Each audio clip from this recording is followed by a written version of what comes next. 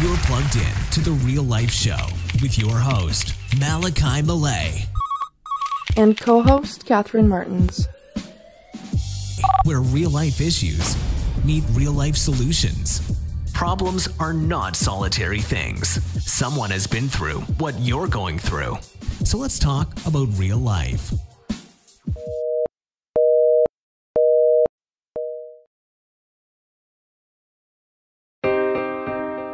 Yeah, Malachi, baby. Representing our city, aka Rail City. Come on. I love my city, I grab the mic when I speak, cause I rep my city. I'm down for the long run, cause I bleed my city. It's about time you respect my city.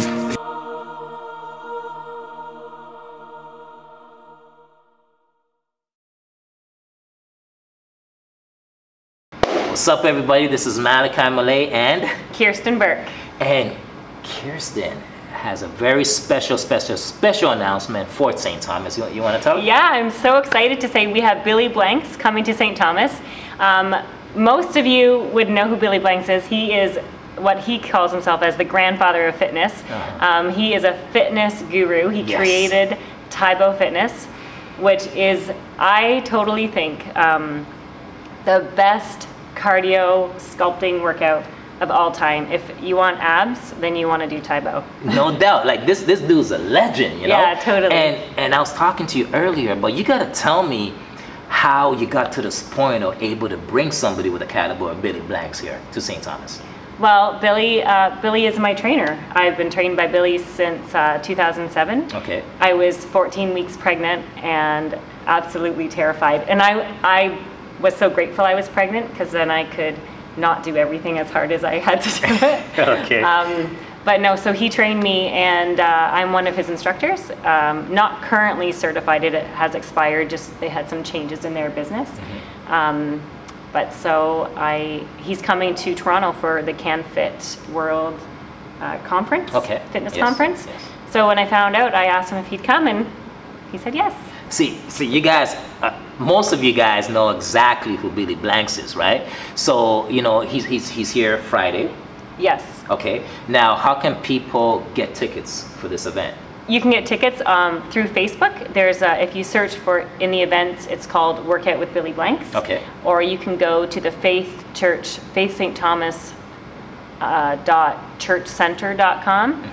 And the tickets are there, $25 advance, $30 at the door, and 16 and under are $10. So we really want kids to come too, because fitness is a family event, and also we need to promote a healthy lifestyle for our kids. So and I want everybody here in St. Thomas to take advantage of this, because Billy Blanks he just doesn't go anywhere. You know what I mean? he doesn't. And this dude said, you know what? I'm gonna come to St. Thomas. Okay? And he's excited too. And he's super excited. So I'm sure that you guys know who he is. It's going to be a meet and greet as well, where they can meet him. Yeah, a meet and greet. You can get your photo done. Bring something if you want him to sign. Okay. He's got a pretty strict schedule. I have to have him back on the road at 7:30. So come early, get your photos, get ready to sweat, and you don't have to be. You don't have to be in crazy shape. Like, definitely he'll push everyone, but I think it's almost even more important for those people who are stuck, because he will motivate and inspire you. And I was saying to someone that it'll just shift them, maybe get you out of the rut, or just really inspire you to step it up a notch, and then propel you into reaching your goals or going even more beyond what you thought you could be. And you know what? I see your passion as you're talking about this, right? So I just, for the last question, I want to ask you, what does fitness mean to you? Well, it's been a lifeline for me, probably. Okay. I think I've done Tae Bo since the videos in '99. Yeah. And I didn't understand. In the videos, they would always talk about training from the inside out, and I didn't get that. I thought it was such this weird rhetoric, and then doing his camps and doing his daughter Shelly, doing her camps, and they really talk about how fitness, it's practice for real life. So they often talk about going through the fire, tapping into your spirit. These things, when you push yourself and practice going through hard stuff and then being victorious and being empowered, that's what fitness is to me is like my practice for real life, what grounds me and keeps me strong. In here, and in here, and in here. There's no better way for me to end this, you know? There's nothing for me to say. Friday, what's Friday? August 10th. August 10th, okay. I'm getting old, my brain, you know what I mean? Friday, August 10th, what time? 6 o'clock. 6 o'clock. Be a little bit early. Okay. Billy always wants people early, even if he's late. And the other thing, any proceeds of this money, this isn't a make money event for anyone, except for there's a mission in India that Faith, the sisterhood, is doing. Yeah. And they're doing leadership, they're teaching women how to make jewelry so they can start their own business, and working with homeless children and youth. So it's really cool. So I just hope there'll be an amazing turnout, not only for Billy to see this amazing city and how much we work together, but also for the India mission. And you know what, I gotta stress that India mission, because you know, Faith is an amazing church, and for several years it always reached out outside of the country to help individuals just, you know, obtain skills that they could actually make a living off of it, right? So, you know, if you're not even a fitness freak, this, as she was saying, it's not really about fitness, this is about life. And your support for this single event is going to empower somebody in a different country to actually better their life. To better their life. Yeah. And they're able to feed their family through the skills that this money is going to. Yeah. So Friday, August the 10th, 6:30. Come early. No, not 6:30. No. 5. I mean 6. 6? 6 o'clock, but be early. So 5. Was that too early? No, 5. They have a day camp. So. Okay, 5:30. Sure. Cool. 5:30, 5:45. We're gonna go with that, okay? Yeah. I want you guys to be there. Malachi Malay and Kirsten Burke. St. Thomas Proud TV. We out. See ya. Turn the ball. Set. Kick back down. Set. Kick. Bring your leg back. 1, 2, 3. Go. 4, 5, 6, 7, 8. Go. 8, 7, 6.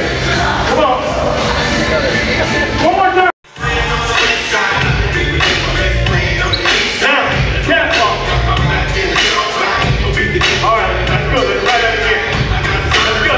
Coming and supporting Kirsten. Thank you.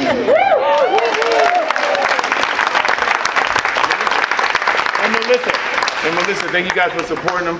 I really appreciate you guys giving me an opportunity to come work you out. Like I said earlier, you know, I started working out when I was 11 years old. My first thing I started doing was I was doing Taekwondo.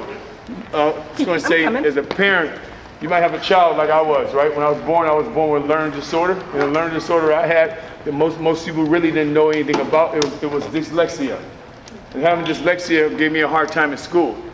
And when having that as a child, being shy at the same time gave me a harder opportunity to ask questions. I was too nervous about asking questions. And then I felt like I was too dumb to read. So it caused me a problem. But I got involved with martial arts. When I got involved with martial arts, it gave me a chance to see out of my own eyes that I could be successful. It showed me a focus that I'd never seen before. And when I got that focus, it gave me a chance to see that I could do something. And think about it. I was a kid that couldn't read a book, right? But I created a word. It's called Tae Bo. It revolutionized the whole fitness world. So I always tell parents, there could be you, there could be a child there, just like me. You might be going through the same thing. All they need is encouragement and be able to see out of their own eyes that they could be successful. That's why I like fitness. I always tell people that fitness is more than just being physical. Think about it. If you mention the word physical, fitness to most people think you have to be physical because the first thing they have. Think about it, right? Yeah. If I say physical fitness, what do you think about doing? Being physical, right? So think about this. If physical fitness was about being physical, and we all are very physical people, right? Why isn't the world in shape? Because it goes to show you that physical fitness is more than just being physical. So I always tell my clients 24/7, when you come in a room, right? Most people come in a room and they try to be mindless. If you try to be mindless in a workout, you can't expect results. Everybody say this. Say I look and act like my mind and will. Like my mind and will. That's a powerful statement. Think about what you say when you say that. Say it again. I look and act like my mind and will. Like my mind and will. Say it like this. I look and act like my body. Like my body. That's how most people are. They look in the mirror, they get discouraged. They get on the scale, they get discouraged. No, I'm a mind and a will. I make my body do what I want it to do. Most people don't. Who owns your body? Me. Say it with confidence. Because if you don't say it with confidence, your own body won't react. Watch me. Ask me to say it. Who owns your body? Me. So think about that. Think about that. If I don't say it with confidence, my own body, my mind won't even pick it up. Ask me that question again. Who owns your body? I do. I own it. I make it do what I want it to do. That's right. This is my body. I can make it do what I want it to do. So I always tell people, who owns your body? You do. Right? Who owns your body? I do. Prove it. Bring it under order. If you own your body, prove it. Bring it under order. Because you can. Think about moms. I say this to moms every day. Moms are powerful. They take care of food. They watch the kids. They do all these different things. But then they work. Right, but listen to me. But then they get depressed because they're doing so much. But I say if you look out of your own eyes and see what you're doing, you're powerful. Look out of your eyes and see the gift that you can go through all this stuff, and sometimes you can push stress away. But most people don't. Most people do what in the morning? They practice stress. When they get up out of the bed, they practice stress. Think about it. And they can become so good at it, they can become so good at practicing stress that they don't even recognize they practice it. They get up and go, oh my God, this day gonna be so hard. Look at me, I'm practicing stress. When you guys first came in that room, when you come in this room, stress came in the room with you. But think about this. How do you get rid of stress? Huh? Focusing on what you're grateful for. Okay, focusing on what you're grateful for. How do you get rid of stress? Everybody? Exercise. Exercise can give it, what is it? Think positive. Positive. Remember, all those things can be activated, but it doesn't get rid of stress. What gets rid of stress is, Faith. Faith can get rid of stress, but if you don't voice faith, it won't happen. Listen, what helps you get rid of stress is when I had you guys count. You don't think about stress because you count it. It brings you into the moment. That's one reason I have people count.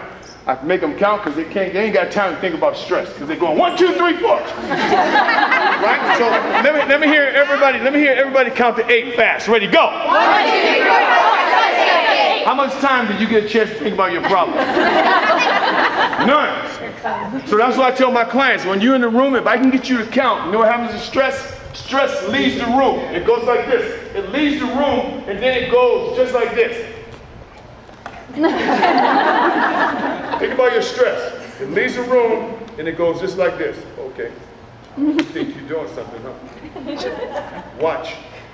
As soon as you get ready to walk out that door, I'm gonna jump right back on you. Listen to me. That's what people do. They allow stress to come back in their life because they practice it so much. And I always tell my clients, listen, when you get a cell phone, you do what? To be good at your cell phone, you gotta do what? Practice. And then you be good at it. Kids are so good at it, they can do anything with it. Think about it, you gotta practice. So to be good at something, what do I gotta do? Practice. So think about that. For me to love her, what do I gotta do? Practice. Because it won't happen. I tell my wife that 24/7. If we don't practice loving each other, it won't happen. Now listen to me. Serious. I have to practice loving my wife. Like I got to practice loving my daughter. I got to practice loving I got to practice that stuff. And if I don't practice it, it won't happen. I can love, hey, how you doing? I can love her, but it ain't gonna be the way it should be. So I got to practice. I know when I practice something, I become good at it. Even if it's bad, I'll become good at it. If you practice it, you become good. Right? Right. So all I tell you guys with fitness, all you need to do is, because there ain't no difference in you controlling your body and you controlling the phone. I say the difference between a phone and fitness, they're two kind of tools. Phone is a good communication tool, right? My mind and my body, they're two good communication tools. They want to activate off each other. They want to work with each other. But what most people do is they don't activate what's going on. That's why I like to teach people in the beginning and say, hey, listen, I need you to be with me 24/7. Give me, if I was here for 6 weeks, give me 6 weeks, everybody in this room, watch in 6 weeks. I guarantee you, you might not like me, but that's not my goal. My goal is to help you get ready to do what you need to do to help yourself be the best you can be. And at the end of it, you might say, hey, thank you. I appreciate it. Even though I don't like you, I appreciate what you do. That's the best way to go. Y'all understand, as a trainer, I always tell my clients, you're not here for me to like me. I like for you to like me, but my goal is I got to get you in shape. And sometimes you're not going to like what I say to you. Y'all, hello? Yeah. So think about that. You know, your children, sometimes they don't like what you say to them. But you're looking out for their best interests. They might not like what you say, but you looking out for their best interests, so they go, my mom, my dad is cool. Oh, sometimes I don't like them, but you know. But at the end, you go, oh, I'm glad my mom and dad was like that, because now look where I am today. I had a father who was very strict, and I felt like if he didn't do what he did, I'd probably be in jail somewhere. I have 10 brothers and 5 sisters.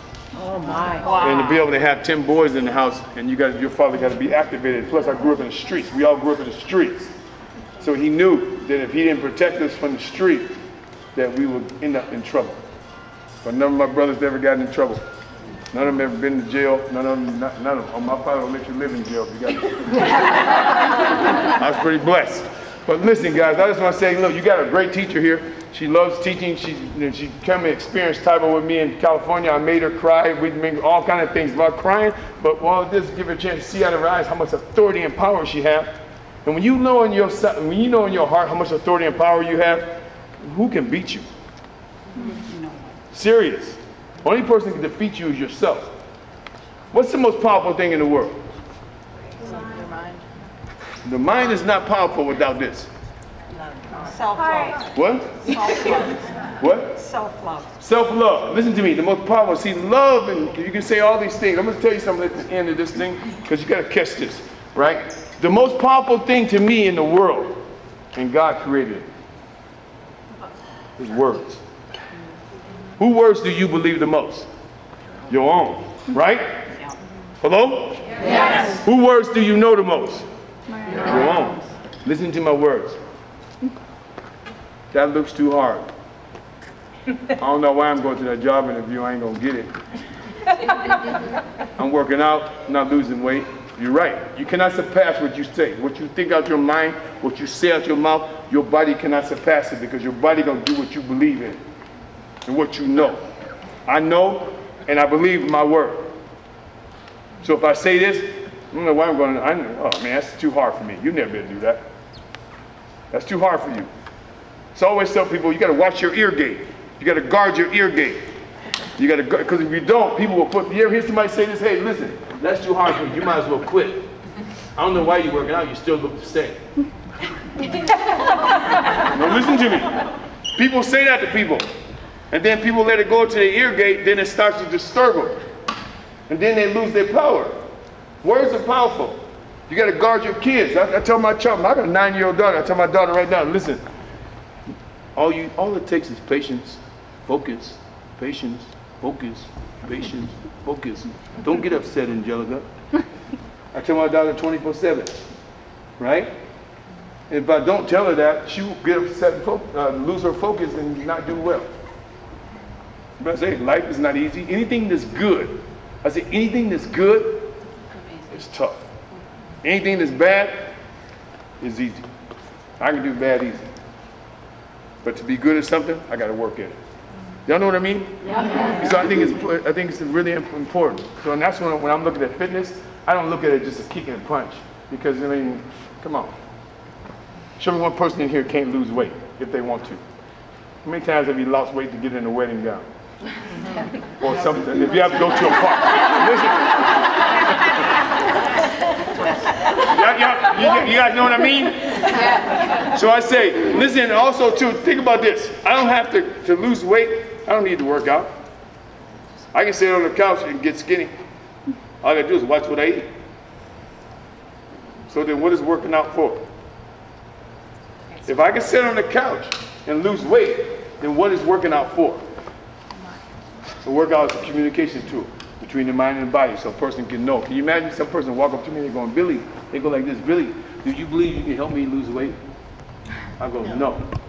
You don't believe it. I can't help you. You asking me about your own body. I don't live in your body. You do. Can y'all understand what I'm saying? Yeah. So that's the first thing you got to pick up. Is you got to put on your power. Go like this. Shed it. Open it. Shed it. Where's the power? In you. It's in your hands. Think about it. The power's in your hands. What do you do with this power? Grasp it. Harness it. What do you do with this power? Listen, most people have power and they die with their hands shut. They don't open it. In order to get something out of life, you gotta release your power and go get it. That's what God says. No, I can't tell you, listen, I don't tell people what to believe in, but I love the Lord 24/7. He established whatever he needs to establish inside my heart. And I say, okay, God, I'm gonna listen, I'm gonna go forward. I ain't got nothing to lose. I can always go back and be what I used to be. I tell people that 24/7, I can always go backwards, but I might as well take God and put him on and see what he can do with me in my life. And he's done miracles and things that I could never even think about I'll ever be here. But anyway, I just want to say thank y'all. Y'all guys are awesome. Keep up good work.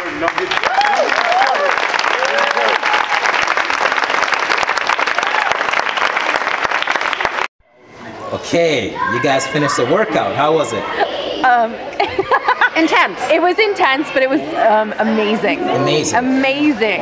Now, after the workout, you know, you guys were taking in the words that Billy was saying, right? Yep. So, like, what did it do to you? Like, did it resonate? Did it push something inside of you? It pushed something inside of me for sure. Okay. Absolutely. I've been really struggling to have motivation to actually keep exercising, and now it's like I want to just sort of go home and put on my Tybo and keep going. It was pretty cool. And do your thing, right? Do my thing. He grabbed me when he said that we own our body, and I realized that, but it was just a powerful statement to hear it out loud. Because it did that physical interaction with it. Absolutely, absolutely. Yeah. Here's the main man himself, Billy. Yes. Okay. You know what? I gotta tell you this, man. Like the first time I ever heard of you, I was actually, it was like 1998, right? I was in high school, right? And it's like there's this dude that actually came completely different, you know what I mean? Because in the hood, just like you, our only dream is just ball stars or being a rapper, but you came different. You came actually with a whole package of health, nutrition, and motivation, right? So that super resonated with me from day one, right? So, and you know, I just want to ask you just one simple question, like, what keeps on you? What keeps taking in you for you to keep on doing it every single day? You know? Well, I just think I love God first, right? Yeah. And because I love God first, Amen. I know He gave me a gift. Yeah. And the gift that He gave me is to help people, help restore people's life. And if I could do any way to bring people to Christ, to me that's important. Do fitness, that's a tool. It gives me a tool to help bring people to the Lord. Beautiful, man. Absolutely. Thank you. Thank you very much, Thank you, sir. Thank you. Thank you so much. How you doing, man? What's your name? My name is Paul. Paul, okay, you just finished this class, man. Like, how was it for you? It was fantastic. So, basically, I am involved in group fitness as an instructor, and it's always a pleasure to be in a class as well. And so, of course, with Billy Blanks coming to town, I want to make as much opportunity as I can, or arrangements I can, to be part of that. Yeah. So very, very excellent. And he speaks, Billy, I don't know Billy. I've never met Billy. I've only heard the name before, right? Yeah. But there really is a great connection that he has with his words. Yes. And he definitely, I'd say, has a very big footprint, especially now that I know a little bit more about him in the Christian community. So, yeah. Beautiful, man. Thank you very much, man. All right, thank you. Thank you, guys. Thank you, guys. Y'all be blessed. So, okay, so you're saying this whole thing started because of that? Yeah. Right? And, you know, the first time you actually, you know, got in tune was when you met a pastor. Well, I met a pastor. His name is Frederick K.C. Price. Okay. And what happened is, you know, my goal was to win a world championship. When I won the world championship, I thought something was going to change. Yeah. I kept looking for something to change in me, right? Yeah. But it didn't change. So I went back and I did it again. I went and won the world title 7 times, trying to feel something, right? Okay. Trying to actually feel something. And then I couldn't feel. I was still the same Billy. Even though I had a world title, I was still the same guy. Yeah. Struggling, And then I saw this pastor on TV. When I saw him on TV, I said, I went back to my studio and asked anybody, I said, hey, anybody know this pastor? And this kid said, I know where that church is in South Central. You want to go? I'll take you. So he took me to the church. Okay. And so when I went to the church, I mean, I'd done all these movies, they did all this stuff, but I didn't have no peace within myself. And then I met this pastor. When I met the pastor, he preached the gospel. He was preaching about faith. Yeah. And then when he said at the end, anybody want to give their life to Christ? Yeah. I said at the beginning I was going to run out as soon as they said finish. I ran down to the pulpit. I was crying.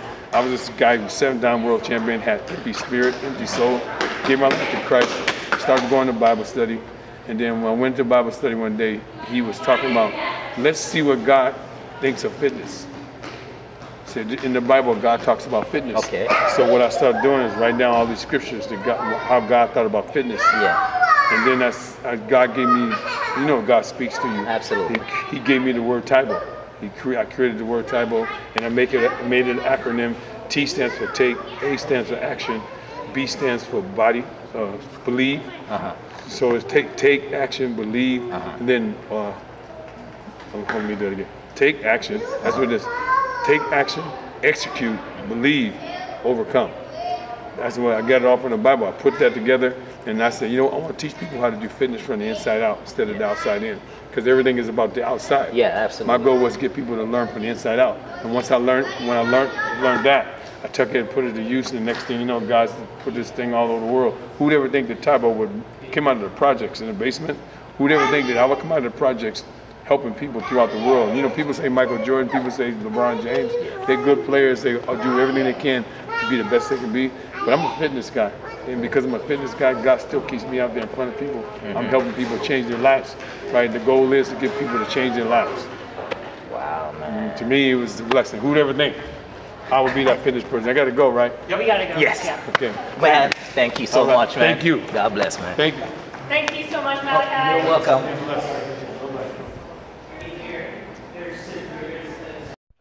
Hello. Hello. And who do we have here? I'm Melissa Hereabout. I'm a pastor here at Faith St. Thomas. Fantastic. You know, like this was such an amazing turnout, amazing event. It was fantastic. Like, was it hard for you? Yeah, I did only half of it. I decided to take pictures through the other half. Okay. Now, you know, at the end of the day, let me ask you this question. Yeah. What would you take out of the whole thing here, this whole thing? Do you know what? I love that it's just a community coming together. We're headed to India in October, and this whole community just came together and, of course, came out to have a great time with Billy, but then came out to help support us and get us to India to help serve and empower women over there. So that was my biggest thing tonight. It was just community involvement and supporting one another. Yes, and you're going to India to help, you know, young ladies become entrepreneurs. Yes, and yeah. Yes, can you explain a little bit more? Yeah, so there's 3 of us heading over in October. We're going to be doing some leadership development over there, and then we actually have an opportunity to teach some artisan skills to some ladies over there who are in poverty. Some of them are actually, we're going to be working in a brothel over there. Some of them are in the sex trade, and they're looking for a way out, and we're going to try and give them some tools just to better their life.